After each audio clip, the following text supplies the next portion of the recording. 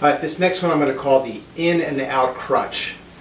So, have a seat on the floor, place your heels, place your hands. Notice my fingers are facing that way, not turned behind me. I'm going to lean back a little bit, raise my rib cage, lift my feet up off the floor, and I'm going to extend my legs out and then flex and pull in. So, let's say that's a little challenging for you. Maybe on your lower back, abs, upper body, whatever. A way to peel this back is to keep one foot down and extend one leg, and place that foot down and extend the other. So you're going to alternate.